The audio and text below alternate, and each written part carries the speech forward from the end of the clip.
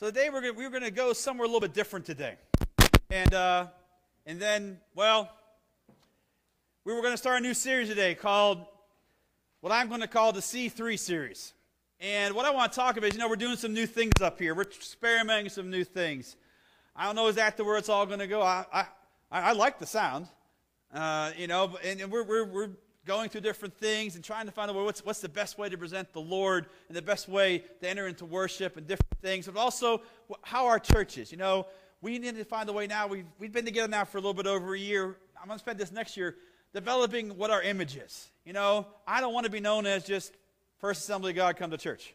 Who are we? What type of people? What do we need to be in order to express that into the world? What do we need to express to somebody who needs to hear about Jesus Christ? Because you know something? They know who Jesus is. We talked a few weeks ago. Jesus is a cuss word in our society now, is it not? You know what? They know who he is, and because he's a cuss word, it's not even like an important thing anymore. And we need to find a way to say, why do you need to come to that Jesus? And we're going to talk about over the next 3 weeks after this, we're going to talk about these 3 C's, what I think we should be known about. Caring for each person, connecting each story, and celebrating every miracle. And we're going to talk about each C over the next 2 weeks. And this week I was going to talk about caring and what care means. And Wednesday I was putting together the message, and God was really moving. It was great. And I was done Wednesday before church. And I was like, this is great. I'm going to have a wonder. This is going to be such an easy end of the week. It's awesome. And then God spoke to me and said, that's for next week. Lord, man, okay, all right. And then he started laying out, says, see, it works out really good. And we're going to do is the next 3 weeks, we're going to talk about the 3 C's. And the first week of October, we're going to have our missions convention, and to give you a couple weeks to mull over them. Then October 8th, we're going to have a different service. We're going to have a short service. I'm going to have a short message, but it's going to really be inspired. You're going to get to know yourself that day. It's going to be really different, and it's going to be, because we really need to get ourselves, know who we are, what we are, where we're going, and who you are yourself, so we can deal with one another and be able to go together as one united front, rather than a bunch of individuals trying to make something happen. And so we're going to, and then that day, and it's going to be done about 11 o'clock. Yeah, I know you're saying, yeah, pastor can't get done by 11 o'clock. There's no way pastor can get done by 11 o'clock. Trust me, I'm going to make sure we get done by 11 o'clock. Do I know how that's going to happen yet? No. Will it happen? Absolutely. Because at 11 o'clock, we're going to just have a family meeting. We're going to talk about what you think about some of the changes. There'll be a couple other wrinkles the next few weeks. We're going to talk about the 3 C's. What do you think about the 3 C's? Because really, you got to understand what they all are about. So make plans to be here the next 3 weeks, okay? If you're not here, look online and check it out on Facebook as we publish the sermons each week and things like that. We have a lot of things that are going on because, you know what, I want to present ourselves in a way that makes sense to people. And also October 8th, we're going to put out there that day, we're going to talk about our name. All right? And you've all read the letter. I'm thinking about changing our name. Now, not our official name, because that gets really expensive really fast, but what we call ourselves. There's the First Baptist Church. There's the First Methodist Church. There's the First Church of God. There's the First Assembly of God. You know what? What happens if there was a Second Assembly of God or Second Baptist? Who wants to be known as second? Or third or fourth, and first to me kind of seems like a little elitism. We're the, we serve the best God, but does that inspire someone to want to come here? Does it inspire someone to come be here? What are we? Who are we? What do we want to project ourselves at? And what I want to do is on the 8th to start talking about that. First of all, do you like the 3 C's? I think you will. And they really talk about who we are. And then talk about how do we project ourselves out of the community? What do people need to hear? Because you know what? People don't need to hear about Jesus to know who he is. They need to know how he will make a change in their life. Does that make sense? They're looking for that change. I mean, spiritualism is everywhere. People are looking for something. But, there's got to be that reason to come here. And that's what we're going to talk about. We're not going to make a change that day. Some people say, we're going to changing it. No, it's just going to have a meeting. We're just going to talk. Friendly way. Hopefully it's friendly. But we're just going to talk about it, and then we're going to work towards it. Maybe put some ideas out there over the next few months. And then in February at our annual business meeting, that's when we will vote on whether we want to do something like that. Because we need to have an official meeting on it. But I don't want this to be something we do overnight. Something just like that. Because when you do things just like that, it tends to turn people off and do things like that. I want us to spend some time praying about it, coming up with it, and seeing where we're going to go with that, because we want to be something that really inspires people. We want to say, hey, let's proud of who we are. Pride is there's good pride and there's bad pride, okay? You know what? We should be proud of our God, right? Of what he's done for us. And the point that we want to share him with everybody else, but we need something to help us with that.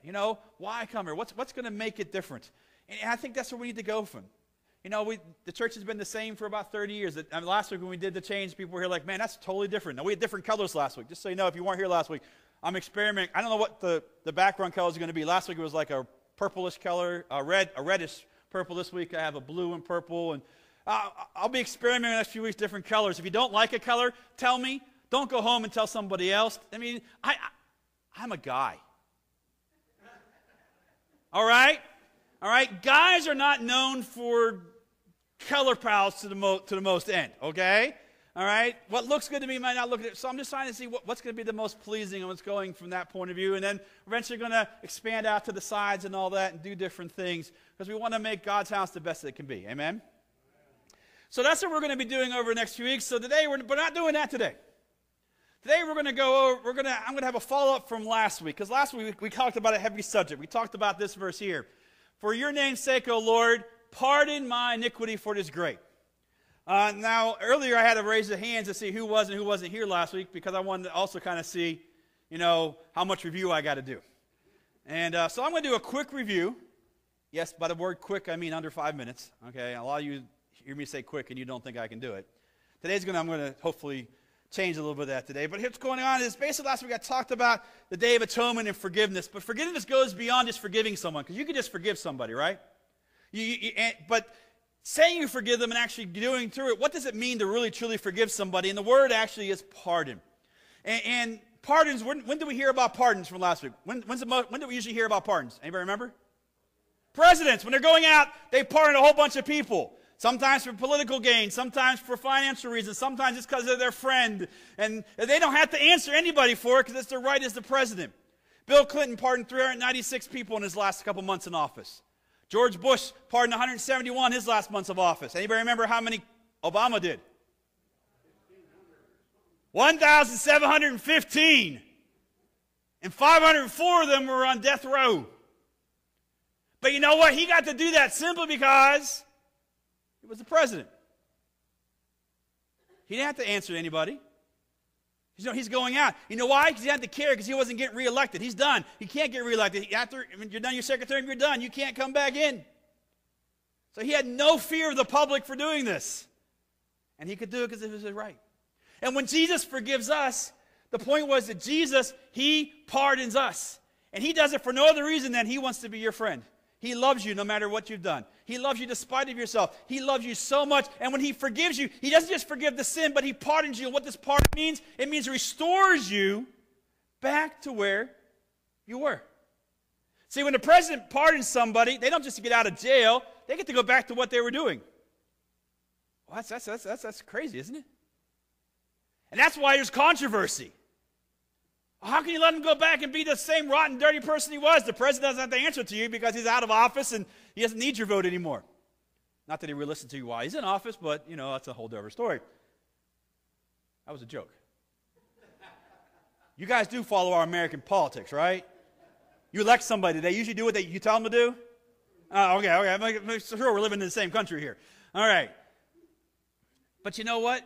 But you have all these different things going on. But pardoning means you restore. When Jesus forgives you, he restores you to where you were. Now, that's a hard concept for us to understand. And last week, I had a lot of people come up to me after church. And I had some people come to me during the week and tell me about different things that were going on in their lives. And this is a hard thing to do. And so God was speaking to me and say, you need to unpack this a little bit more. So today we're going to talk a little bit about that, about how hard is it. Is that me? It's me. Hang on, mate. I must be a little too tight back here. Okay, I don't hear anything now. All right. Hey, you got to do what you got to do, right? We'll edit that out of the video, Kevin, just so you know. All right. So as we go on, we got all this stuff going on. But before I go on, I want to give you okay, this is not, huh? Check the plug. Okay. Oh, it is loose.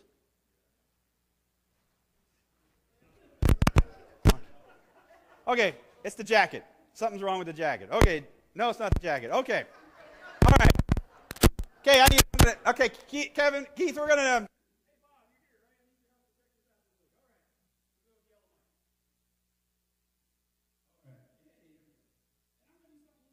Today, I'm going to try to talk from my heart. Just so you know, this is all I have. Normally I have like 10, 11 pages up here. But before we get going, I want to share with you the video I showed last week. Who was here last week again? Was that a powerful video? Well, you have about 20 or 30 who weren't here last week, so I want to show it one more time. Is that okay? 13.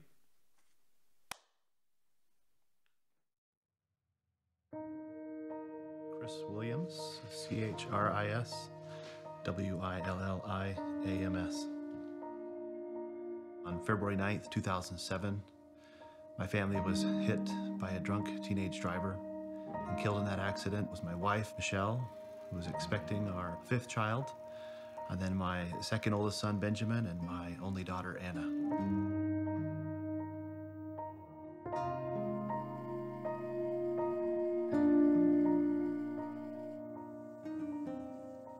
It was a Friday night like any other in our family. It was full of fun. We'd gone out to dinner as a family, and my oldest son was off with friends.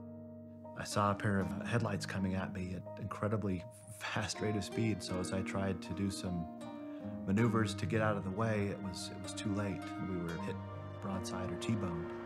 As I surveyed the scene and saw my wife, I saw her chest go down and her last breath leave her body, and I wanted to cry out for her to come back.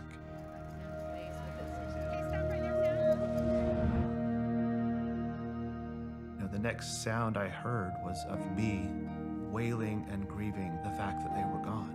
It was as near to an out-of-body experience as I could have, listening and realizing that I was the one making that sound. I've never felt so vulnerable in my life. I've never felt so crushed, spiritually, emotionally, and physically. If you have a teenager out past midnight, you don't like to receive a call. I got up and took the phone, and on the other end of the line, a man identified himself as being from the Salt Lake City Police Department. Told us that he had our son Cameron. Told us that Cameron was intoxicated, that he'd been in an accident, but he was okay. Then he told us as a result of the accident that 3 people had been killed.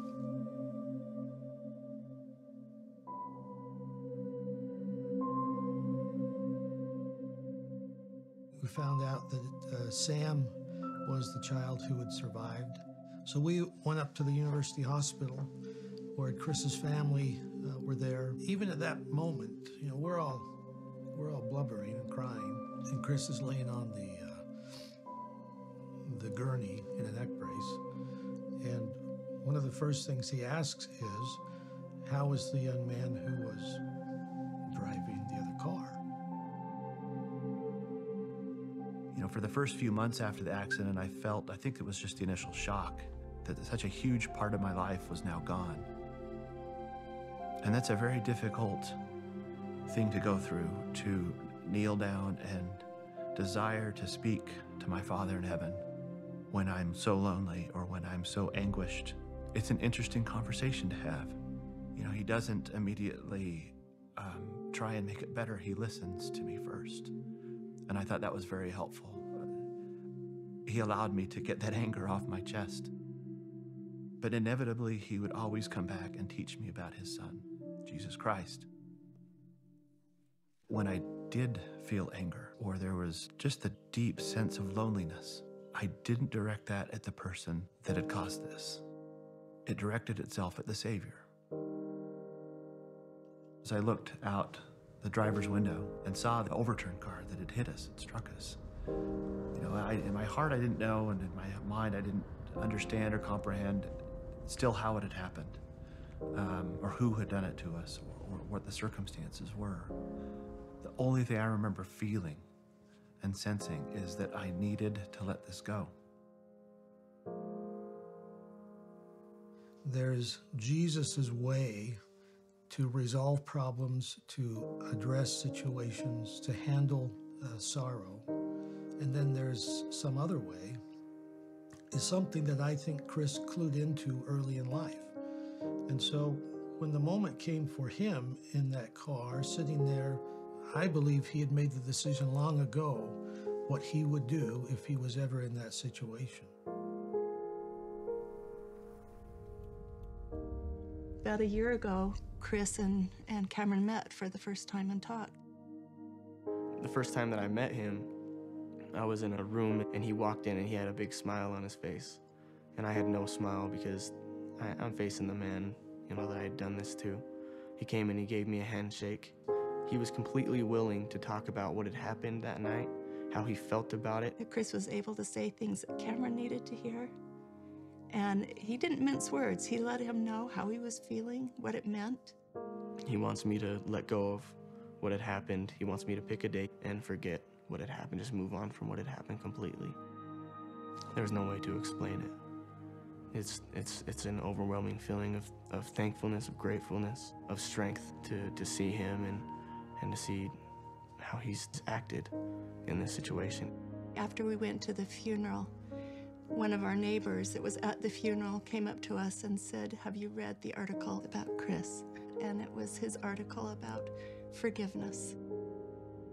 My feeling was that I was just completely overcome with, it was like being washed out, the despair was being washed out from my soul. And knowing that somebody like that could so freely forgive, it was freeing to me to know that he could respond in that fashion. The thought and sentiment I expressed as I sat down with Cameron was simply this, that if through the forgiveness or through anything else he had seen or heard about me doing after the accident, that he should know it was merely the Savior working through me. I had merely put myself in a situation to be a vessel through which the Spirit, through which his example, through which his knowledge, his intelligence, his brilliance could shine. That's really all I had to do, was to not get in the way of that. I wanted him to understand that I really didn't have much to do with any of the goodness that has come out of that. It's become more significant to me, the fact that he had forgiven me. And I know that's because he knows and he has a testimony and a relationship with Jesus Christ. I'm grateful that God allows tragedies and trials to occur in our lives. Not because they're easy or because they're desired, but because they help us love. And that too was a wonderful blessing because I saw my brother.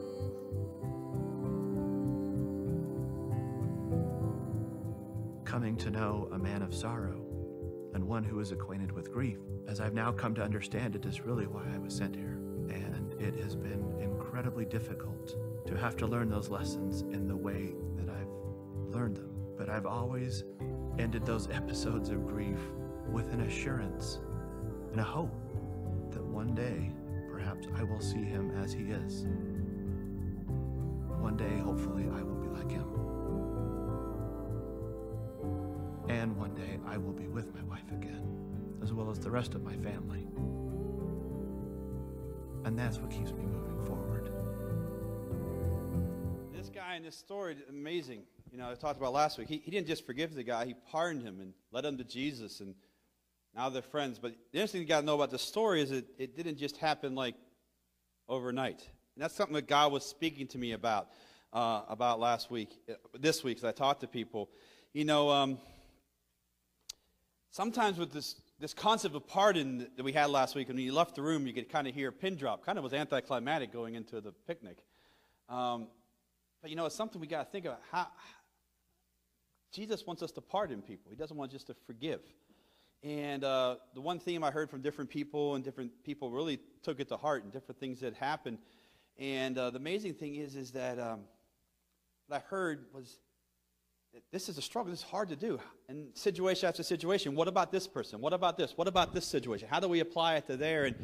And God spoke to me and said, I want you to put that out there, but now you need to kind of unpack it. So I was praying to God about these things, and that's when God said, yeah, I want you to talk on that this morning. And so I kind of took the word struggle, and I was telling God, you know, I preached this message, and I believe it, and I've been practicing with somebody in my life. I also have now gone to somebody else I need to go to, and I'm about to go to a third person with it. One person has received it well. The other person hasn't responded to me yet. And that's okay.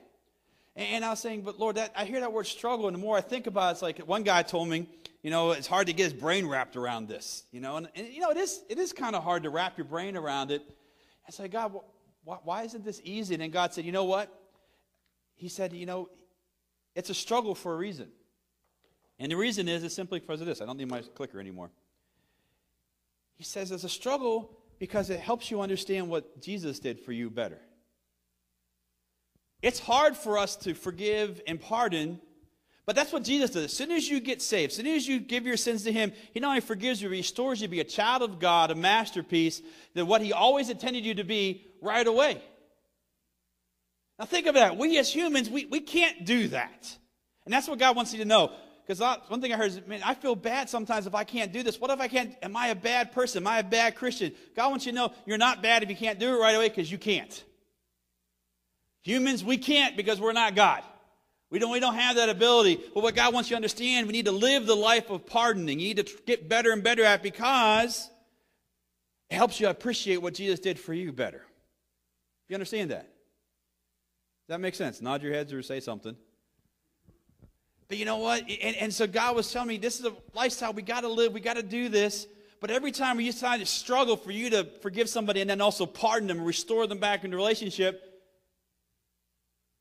imagine that's what Jesus did for you when you sinned. And then when you sin again, you go back to him and say, God, forgive me again. He pardons you again and restores you back to the way you were. And he does it just like that. It should help you appreciate what he did on the cross for you a whole lot more.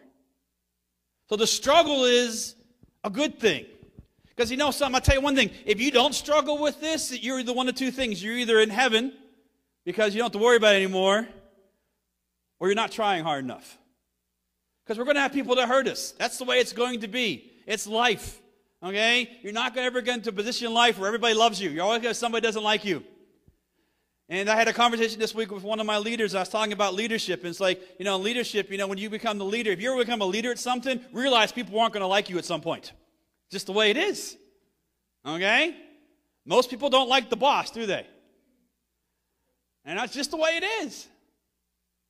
But we got to live this way for a certain reason. And so I want you here today, first I want you to know is I'm glad a lot of you are struggling with this, because that shows that you're trying to get closer to God. You're trying, because we're supposed to live like Jesus did. And when I started talking about it, as I mentioned that last week, it's how we got to imitate Jesus in all we do. Another verse came to mind. It was Matthew 5:48, and it says this: "Be ye perfect as your heavenly Father is perfect." It's like, hey, I'm not perfect. That's a tough verse.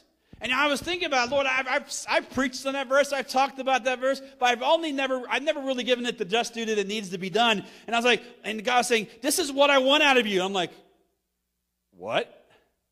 I ain't there yet. And then God brought to mind to me about sanctification, what we believe about that. Now that's a word that we use in Christian circles. And a lot of people like to use that word. You got to be sanctified. You ever heard that? It's one of those fun words that preachers like to use. But it doesn't mean a thing if you don't understand what it is. And what it is what we believe is you get saved. As soon as you get saved, you're holy before God, but we realize that you're going to make mistakes. Last week we talked about in 2 Peter 2:20. We're going to make mistakes. We're going to fall back into sin because it's easy. We have that war going on inside of us. And we had a funny video last week. Go online to Facebook, you'll see that, or go on to the thing. It was really cool. But you know what? There's a war going on inside of us. And it's there. And he knows we're going to mess up. But sanctification is a process that once you get saved, then you spend your whole life trying to get better at it, because you won't be fully sanctified. You won't be fully perfect until you get to one place and one place only, and that's heaven. Now, that's something that holds a lot of churches back, is people think everybody in church should be perfect. Here's what the world has to understand. We're a bunch of people striving to become better like God. But we know we're not going to be there till we get there. And if you think everybody's got to be perfect to be in church, you're not going to find that here on earth. We got a bunch of imperfections among us all, pastor included. But you know what? God still loves us. But it's our job to get better and better. Now, we're getting ready for football season. Who's ready for football season? Who can't stand football season? Usually you're on one of the two. Okay? You're on one of the two. Yesterday I went down to see Pitt play, and they played miserable. I never leave early. But I left early. It was so bad. I mean, they won in overtime, but it was absolute. I left early because I didn't want my heart couldn't take it anymore. And my countenance couldn't take it anymore. And I wasn't going to be a Christian much longer if I stayed at the game. Okay, it just was, oh man, it was just so, they should blow that opponent down. They played so terrible. And but get off. But next week starts NFL. Who's ready for NFL's coming up? And around here, most people like the Steelers. I said most, so don't feel offended if I didn't call your team out. I'm a Steeler fan. And their coach is Mike Tomlin. And a lot of people like him. A lot of people hate him. There's even a website up called firemiketomlin.com, I think it's called. And, everybody, no one if you're a leader, you're going to get shot at. It's just the way it is. But Mike Tomlin has a saying after every loss or every close game or something like this. He says this every week. He says, the standard is the standard. Now, what's that mean? That means is for the Steelers, the standard is one thing and one thing only, to win the championship. They had the most championships of any team in the NFL. So the standard is, this is what we play at. And if we don't get there, we failed. But you know what? We're going to work every week to get there because the standard is the standard. And that's what God is saying. Perfection is the standard with God. But you know what? God is asking you. He knows you're not going to attain that to get to heaven. He understands that. But the standard is still the standard. It's our job to do our best to get closer to that. Does God know that we will have moments where we fail? Absolutely. Does God want you to feel bad about that? No. He understands it. He realizes that. You're human. What he wants you to do is to realize that every time you do fail, just think about what Jesus did. How he pardons you.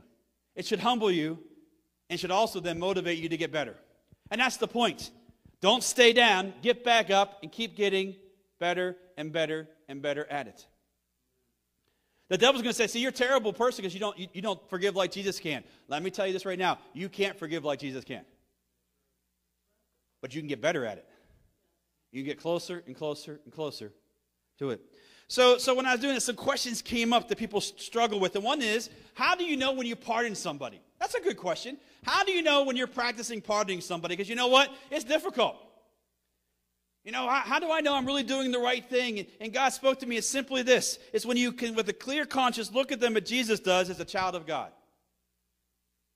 Now, it doesn't mean that you've forgiven that you've done everything, that hasn't been consequence of this and that. It just means you can look at them as God looks at them, as a sinner who needs to be saved, someone needs to get fixed, that when they're fixed, that they're a child of God, an heir of everything. When you can look at that, that's what God wants you to get to. It doesn't mean you gloss over sin or don't do anything about the wrong or anything like that. All he's saying is, can you look at them that way? Because then, when you can look at them that way, you'll deal with their sin in a different way. Because there's a wrong way and a right way to deal with somebody who's fallen or someone who's lost. And if you do it the wrong way, you can push them further away from God. God doesn't come up to you and just bang on your head when you do something wrong. He wants to love you. He wants to bring you back into him. And the only way you do it is because he always looks at you as who you always were created to be. That's why God can pardon like that. We can't because we're humans. We have this thing inside of us. We have a tough time with that. But I want you to know today, this is how you know you're on the right track. When you are making a conscious effort to look at them at who they could be in Jesus if this was out of their life. That's step one. Another thing is, do I just accept them and forget what they did and restore them immediately to where they were? Well, that's a good question. Now, Jesus, as soon as we get saved, he restores us to what we're supposed to be.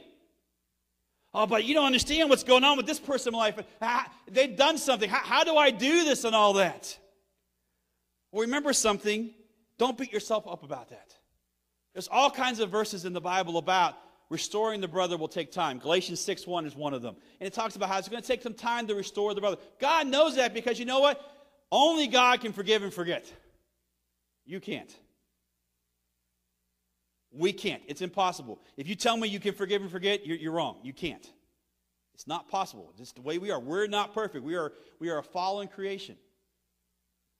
Okay? So you got to understand, first of all, it's going to take time. Okay? And sometimes, and restoration doesn't always mean they get restored exactly where they were on this life. What God wants you to do is restore the fact that you can look at them the way they were for Jesus, that you can fellowship with them the way you're supposed to, the way you will in heaven one day with them. Because put it this way, if they're a Christian, they do something wrong to you, okay, they're still saved, which means you're going to live forever with them in heaven. And God wants you to say, hey, you need to be able to get over that now because you're going to live with them forever and ever and ever and ever and ever in heaven. But God also realizes we're human, and it's going to take time. And so if someone hurts you, and God will say, well, see, you haven't forgiven them right away. You haven't pardoned them right away. God says, I understand. I know restoration can and will take time. So don't let the devil beat you up over that. The point is you need to be working towards it. The standard is the standard. And when I pardon, I think there should still be consequences. I heard that one. And God said, yes, but God, do we just forgive him? You know, when Jesus forgives us, he forgives us, right? He doesn't typically have consequences for us right there and then. The consequence if we don't get forgiven is to go to hell. But you know what? Should there be consequences sometimes? And the answer is simply this: yes, there should be consequences. But the question is, how are the consequences done? This is how you know if you're pardoning or not. And the first thing I remember this is the word is 100%. There's only one relationship in all the world that's 100% wrong and 100% right. And here it is. Jesus is 100% right, and you're 100% wrong. Okay? That's it. If Jesus tells you you're doing something wrong, you are 100% wrong, and he's 100% right. That's the only place where 100 and 0 go together. Because if he ain't 100% right, we in trouble. So no matter what relationship you're dealing with, there's always, it could be 99 to 1. There's always going to be that. You know, there's always going to be that because you got to realize that you yourself are a sinner who was saved by God's grace. You can never forget that in your relationship. That sometimes comes into the church. Well, I'm holier than thou. You know what? But you too were that person who needed to be pardoned just as much as the other person needed to be pardoned. There's only one relationship that's 100 to 0. But here's the deal. When you have consequences, yes, there should be consequences to sin because the consequences are there because God wants to bring people in the right relationship. In the Bible, there's consequences to the people of God. There's things that happen not because God wanted to punish, because he wanted to restore them in the right relationship. And that's the thing. When someone does something, you know, and there should be consequences. But are you doing it because you're doing it out of a spiteful, punishment, vengeful point of view? Or are you doing it because they need this in order to get back into God? Big difference. It's a huge difference. You know, the world, when it wants to get wronged, righted, they want to punish. And they want to do it in a vengeful, vindictive way to put the other person down. God says, yeah, there should be consequences so they don't do the same thing in the future because that's not who they were created to be. And our job is to help everyone become who they were created to be in God. Which way are you punishing? Are you withholding something from somebody because you're punishing them or because they need to realize what they're doing wrong to get back to God? There's a big difference between the two. And it's a fine line. But perfection means you got to walk a fine line, doesn't it? So don't think there shouldn't be that way. One of the good examples of this is in the Assemblies of God when the pastor messes up. You know, pastors mess up. Sometimes they mess up really bad. And we have a thing called pastoral reconciliation. And what it's designed for is when a pastor falls, they're supposed to submit to this, and it's for a period of usually 2 years, sometimes less, sometimes more, depending on what happens. And they go through counseling. They go through different things that are happening. Depending on what they did, it determines what happens. I mean, there's not a set course for every single thing that happens. And then when they go through, at the end of the time, the design of it is at the end is that they can be restored back into ministry. But a lot of pastors look at pastoral reconciliation, and they look at it as punishment. Well, yeah, this happened to me. You should forgive me right now and then, and I should stay in my ministry because my ministry needs me, blah, blah, blah, blah, blah, blah, blah. Well, guess what? That's not a humble spirit. Pastoral reconciliation in the Assemblies of God is not designed to hurt that pastor, but to help get that pastor fixed so he can have a career and be able to say, hey, this happened to me, but God forgave me and he can forgive you too. It could be a wonderful thing for a pastor. Not that he fell into it, but you know what? No one is beyond falling into sin. If anybody ever tells you that, they are way messed up. No one is beyond falling into the temptation of sin. And even in that video we saw today, that boy, he had to go to prison for a while. There were consequences to it. It didn't just happen overnight that the guy was restored back in, but the man in the video, he had his eyes on Jesus. It was tough for him. Trust me, that 7 minutes doesn't capitulate everything that happened in there. It took years for that to happen.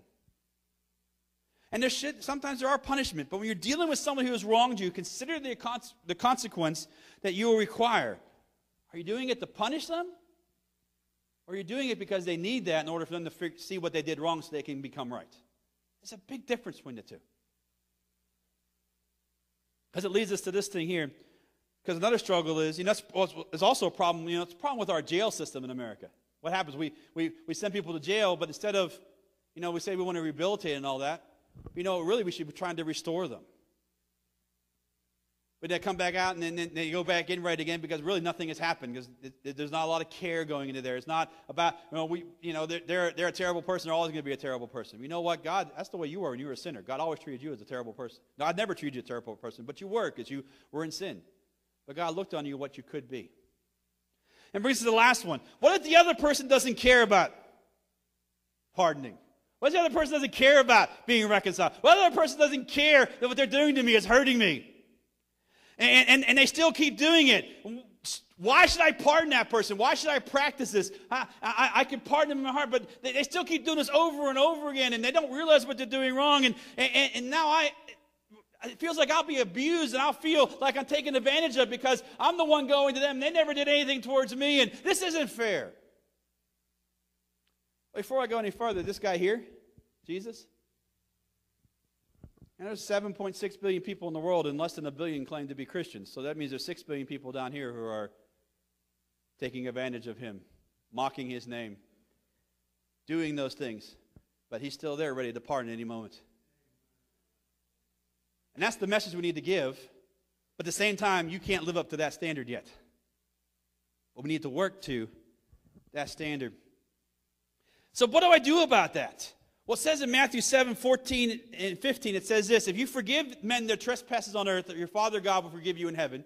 And in 15 says, if you don't forgive their trespasses, your Father in heaven will not forgive you. And then what does trespasses mean? Trespass is a very important word here. Okay? It means intentional sin. It means you intentionally meant to do that. When you trespass against something, it wasn't unintentional, it was intentional. And if we don't do that, if we don't forgive them, the God will not forgive us. But at the same time, but how do I do this? I don't want to get my heart get squished on all the time and all that. Well, let me tell you something. God does not want you to be a doormat. And pardoning, if you do it the wrong way, can lead you to feeling like a doormat. God doesn't want you to feel like a doormat. And he has a verse in Titus chapter 3:10. It says this: after the first and second warning, when you find a disruptive brother, then you should disfellowship with that brother. Now, what's going on here is Titus was having some issues in his church. And so Paul wrote him this letter called Titus. He said, you know what? Warn them once, warn them twice. After the second warning, go ahead and separate from one another. And why was that? Because God knows that we as humans, we're dealing with other humans. And we're all fallen. We've all had problems. We've all had things happen to us. And some will respond well and some won't. And God never said as a Christian we're supposed to be a doormat and feel used and abused. You know what happens if we feel like that? Eventually we'll start walking away from God because why serve God? I just feel crappy all the time. God doesn't want that. So there's rules besides Titus. There's other ones in the Bible. And take a couple classes back there and you'll find a bunch of them. But you know what? God says, you know what? I want you to practice the pardoning lifestyle, but if it's not received, because you know what? Part of the pardoning style is you have to go talk to the person. You have to go meet with them. What if they don't want to do it? You can't control the other person. Only one person you can control, and that's yourself. And if they don't receive, they don't want to go through the process, they don't want to have that, at least you've done your part, you're doing what you can do. God only asked you to do your best. He didn't say to be a doormat and be walked all over either. If something happens, hey, God gives reasons for that. And I think sometimes we get it, we're supposed to all be lovey-dovey. We're supposed to be like that, but sometimes love has to be shown in different ways. But the point is, God wants you to be able to practice a pardoning lifestyle that doesn't also destroy you. Because if you go too far one way, it can destroy you. Because then you feel like this doormat, for lack of a better word. So in conclusion today, a lot of people struggle with this. We got to live like Jesus. This is what Jesus did. And we gotta do, in Matthew 5:48, be perfect as your heavenly Father is perfect. Well, that's a tough verse. And the point of today is if you struggle with that, it's okay. Doesn't make you a bad person. It actually makes you a better person because you know what? If you're struggling with it, it means you're trying to deal with it. You're trying to become better. It's a good thing. It means you're on the right track. And also, when you think about it, when you struggle with that, when you deal with somebody else, and what would Jesus do, you really appreciate more what He does for you each and every time he forgives you. You got to think about it. Imagine if he was not fully human and fully God. If he was just fully human, he couldn't do what he did. He's God. He's the almighty creator of the world. Read John chapter 1. And only he can pardon immediately. And only he can forgive and forget. It makes me appreciate what he does for me more. And when you appreciate that more, to help you how you look at other people. Help you walk through life a lot better too. Help when people are on your case about things to realize, well, you know what, they really need Jesus too. It'll help you with that. And remember this, God knows that you can't do this immediately like him. He doesn't expect you to. And sometimes in the Christian faith we put, well, you got to change immediately like this to be like God. Well, no, that's not the case. Sanctification is a progressive process. Being perfect, you're not going to be there till you get to heaven. It's a progressive process. The point is you got to be on the journey at some point in your life. And everybody's going to be at different stages on that journey, and it's okay. The key is you need to be on the journey. You can't be sitting on the sideline. You can't be just standing still. You have to be always moving toward God. And as you do, you know what's going to happen? God's going to help you. Because if God wants you to be perfect, only one person can help you become perfect. That's the perfect one. You want to see God move in your life. You want to see God bless you. You want to see the Spirit move in your life. You start doing the things that Jesus does, and guess what? He's going to help you with it. But I fail sometimes. He knows you will. I fail. Everybody fails. But Jesus says, keep trying your best to get better at it. That's all he asks. Sometimes we make Christianity seem really hard to do, to attain. Jesus wants you to be in heaven. He wants your life to be full. He wants your life to be blessed. And he realizes where you are. Remember a few weeks ago, he understands you. And he'll help you along the way. And last but not least, don't be a doormat. Don't let anybody be a doormat. Don't get to the point where, well, I forgive everybody, I can't hate it. No. There will be times that people don't receive it. Doesn't mean you still can't have the attitude of a partner. Remember, it's seeing them how Jesus saw them despite their sin. It'll help you deal with it better. Might not be accomplished in this life. Because, you can't control the other person. You can only control yourself. But we need to live a pardoning lifestyle because this is what Jesus does first and foremost. People want all the glitz and glamour of Christianity. They want the healings. They want the miracles. They want this and that. But you know what? His first and foremost priority is this. He pardons you. That is priority number one. Because you know what? You can have all the healings you want. You can have all the miracles you want. You can have all the messages in tongues you want. You can have all the messages of knowledge you want. All the stuff that the Bible says you can have. But if you don't get pardoned by Jesus Christ, it don't mean anything. Because where you end up is the most important thing. And when you live a pardoning lifestyle, all those things you want to see happen will happen. If our church, we're going to talk about these 3 C's, how we want to be and portray ourselves. But we also got to know, the number one thing is, we want you to know when you come to Jesus Christ, he pardons you. And if we as a church, we're going to do our best to live that way. And we're going to be upfront with you. We're not going to be perfect. We are going to make some mistakes. We know it. We're going to try our best to do what we can because we want to move forward and not just sit still. I think that's what holds back a lot of churches is that we say a lot of these things, but we don't actually put them in action. And then we don't put them in action because, well, we failed here, so we can't do it anymore, so God must not like us. No, God knows you're going to do things. He knows you're going to fail. He knows things are going to happen. It's okay. Just go to God. He'll give you the answers. He'll tell you what to do. He'll help you live the life that you're supposed to live. The devil's one saying, oh, look how bad you are. But I'm not to that level yet. That's the devil saying that. God takes you where you are. All he asks you to do is remember that the standard is the standard. And do your best to live to that standard. Now, that might require change on your part. And I'll tell you right now, it will. It's required change on my part. But here's the deal. Some people it might happen overnight. Some people it might not. The point is God is with you. And God will help you take that next step. Because you know what? He's not there to stand with a hammer and say, oh, look how bad you are. He's there to say, hey, I want you to get closer to me. If he wants you to get close to you, he's going to help you get closer to him. He's not going to push you further away. That's the devil that does that. And this is what we have to have happen to see God move in our lives. So does that kind of make a little more sense to everybody in the room? I said, last week we kind of was a really somber tone. And I said, yeah, maybe you go out and need to pardon somebody. And we should probably, maybe some of us still need to. I know there's another person I need to go to. But you know, we struggle with this. Good thing he doesn't. But it makes you appreciate so much more what this cross means. We've taken great pains to unveil the cross in here so we see it all the time, because that's what it's about. What he did on that cross pardons us from all of our sin. Without the shedding of blood, there is no remission of sin. And it's our job now to imitate that the best we can. He's not asking you to be Jesus. Okay? You can't be Jesus.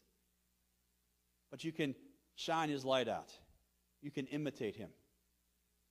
And today, I might not have answered all the questions, because you know what? These are just some that came across the way, and I asked God for the answers. This is what God gave me. I think if we do that, you'll see a change in your life. It'll also help you walk through life better, because you know you're always going to have people that don't like you. You're always going to have people that are going to come against you. You're always going to have people that do wrong to you. But if you can practice this, you can look beyond that and be able to do that. What that guy in the video did, I guarantee you, I mean, he's in his 50s. I guarantee you he was 20. He couldn't do the same thing he did now. He's spent a whole life following Jesus Christ.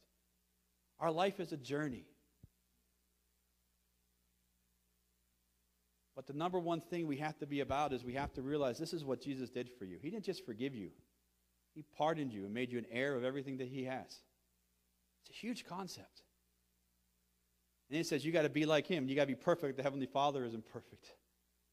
He's not saying you have to be that and you don't go to heaven. He says this is what you got to work towards. I think that's sometimes in Christianity we get people saved and we don't have them work towards anything. God wants to make you better. He wants to make you something. You want to see, people say, I want to see all the great things that God did in the Bible and Acts. He can do that, but the number one thing is the number one thing. You got to have a pardoning spirit to bother other people. Now, like I said, doesn't mean you gloss over the sin. Doesn't mean there's not consequences. I didn't say that. Because there will be. But how you treat the sin, how you do the consequences, and all that will come from the way you look at them. There's a big difference on how you deal with that. Whether it's coming from your flesh or whether it's coming through Jesus Christ moving through your flesh towards that. So before we go there, I'm not having an altar call today. But I wanted to ask, does anybody have any, this is a deep subject. I've struggled with this for the last 4 weeks. Does anybody have a question they want to ask or a comment? I mean, like I said, I'm not Jesus. I'm just doing what he asked me to do. Anybody have anything they want to? Yeah, go ahead, Joyce.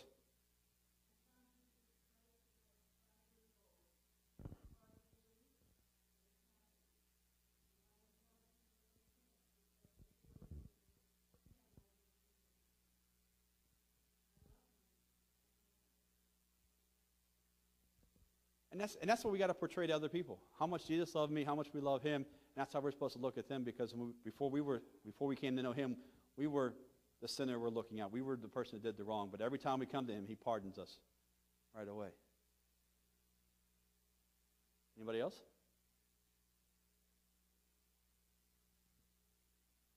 This is a safe place. I'm not going to say, you're a terrible person for saying that, okay? But I want you to get this concept down pat, because we need to, before we go forward to the church, we got to get priority one down pat, which is we're more focused on where they are now than on what they're doing now, where they're going to go one day. That's got to be the focus. Because that's the reason he did all he did. If that's not priority number one, then we got our priorities out of order. Does that make sense? And everything else flows from there. You want to see the gifts. You want to see the things move. You want to see the lost come here. Jesus needs to know that we can practice that. And also towards one another. Because we're all going to do things to one another that we don't like or things like that. But can we look at them as Jesus looks at them, and you'll deal with your brother and sister better. You'll deal with your coworker better. You'll deal with your boss better. You'll deal with your children better. Doesn't mean it'll always work out on this earth. Because you can't control the other person. But all you can control is yourself.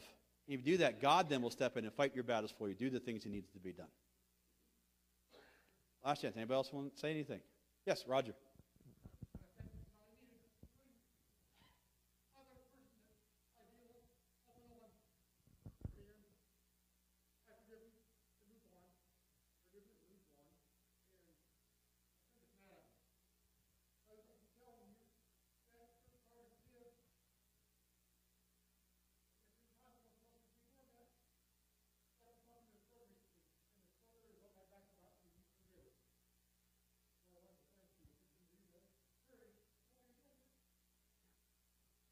God never says Christians, we're supposed to rise up in power, right? We're supposed to be soldiers for Jesus Christ. Soldiers aren't supposed to be wimpy things. But our weapon is different than the earthly world. And our weapon is this word called pardon. It's a powerful thing. When used properly, it can change everything. And I think that's what's wrong with the church world. What's wrong? Oh, well, I'll forgive you, but I can't stand you because of what you do. Well, no. Forgiving doesn't mean just say you forgive him. It means you got to make effort. The standard is always going to be the standard for Jesus Christ. And the closer you get to the standard, the more God will move in your life. The more things will happen, and the more he'll defend you. The more he'll show up in your life. Because a lot of people are searching for a lot of different things. There's people searching for spirituality. There's people searching for moves of this and moves of that and running after this and that or the latest thing. But you know what? The latest thing is the thing that's always been around. It's called that cross right there. That must never, ever, get this? Get old. If that message gets old, we out of focus. And then why would God show up? We get this right. We get this idea, not just forgiving, but pardoning. We're going to be able to move mountains like we've never moved before. Dear Lord, we thank you for today. We thank you for this time, these last couple of weeks, Lord. And Lord, my desire is to see you be glorified here. Lord, it's not our church, it's your church, Lord. We just want to be your servants. And more important than anything else, we want to be more like you. And we realize that we're not going to be we're not going to be exactly like you until we get to heaven and we have our glorified body and there's no more sin and no more sickness and no more bad things. But Lord, I ask you to pray for each and every one of us in this room that we can get closer to you on a daily basis. That we can pardon like you pardon. But Lord, we also realize, Lord, in our humanity, Lord, there's going to be frailties, there's going to be failings, there's going to be sin around. But Lord, all you ask for us to do the best that we can and to keep going on the journey and getting closer and closer to you and lean on you to help us in the situation. Because there's going to be some times where it's going to be really hard to pardon somebody. It's going to be really hard to do that to that person, to go to them. We don't know what's going to happen with them, but you know what? We know what will happen with us when we do it because we'll be liberated. Our spirit will be cleansed. And we'll see them the way Jesus saw them. And then, there might be times where we have consequences and we have to do something and put them through something. But we're not doing it because we're being vindictive. We're doing it because we know they need to go through that in order to come back to Jesus Christ and be who they could be, who Jesus saw them to be. And just bless us, Lord, as we deal with all the people in our lives, whether it's work, co-workers or family or people at school for the teens in the room or whatever's going on. Because when we do that, we're going to the heart of it all. Because priority number one is making sure people get into heaven. And if we got that down pat and we're looking at the way you look at them, all the other things you say in your word that will happen because that's what you want to see happen. Because they're there to help us bring people to Jesus Christ. In Jesus' name I pray. And all God's people said? Amen. So next week we're going to start a new series, C3. We're going to talk about what we need to be. But before we started, I really felt we needed to get this concept down pat. Does that make sense? Hope you understand how that helps put a light on this and also help us deal with each other. And when you're doing it, ask God for help. You can call. You have questions, call me. I mean, that's what I'm here for as a pastor. I'm here to shepherd and help you. I'm also here to push you to another level, and that's what this does. Pardoning pushes us out of our comfort zone a little bit. Well, for me, it pushed me a lot out of my comfort zone. But when we do that, then God follows and amazing things happen. I don't know about you, I want to see the amazing thing happen.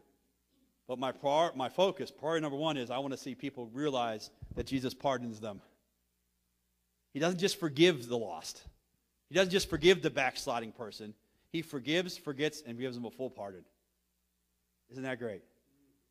And if we get that down pat, and that's the message we preach, that's the message we share by how we do things, and they'll see it by how you deal with people that wrong you. Because then you're showing them Jesus and how you deal with it. Have a great week, and we'll see you next Sunday.